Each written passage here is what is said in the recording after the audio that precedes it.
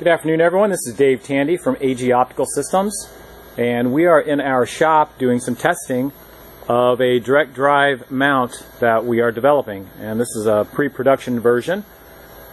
It obviously has a direct drive motor on each axis, and it also has absolute encoders.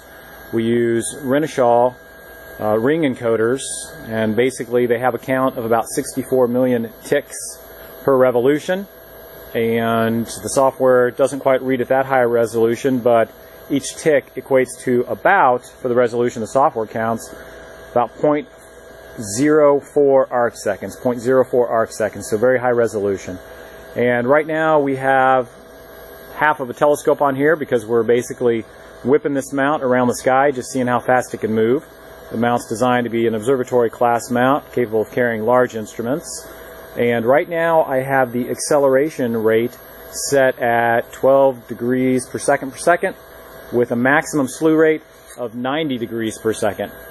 And the orientation is such that if you had a scope on here, it would be looking low in the south, just to the east of the meridian, and we will slew it to the opposite orientation, basically low in the south, looking to the west, because that's just about the longest slew that you can do.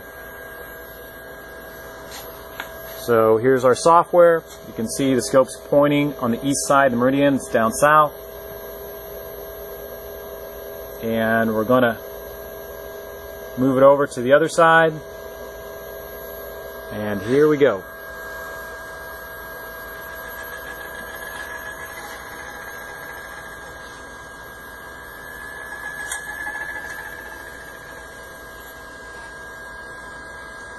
So again, accelerating at 12 degrees per second with a maximum slew rate of 90 degrees per second.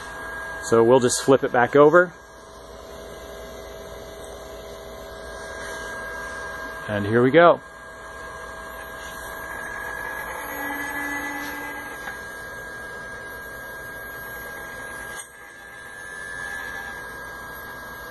We'll be bringing this mount out to the ASAE show November 1st and November 2nd out in Tucson.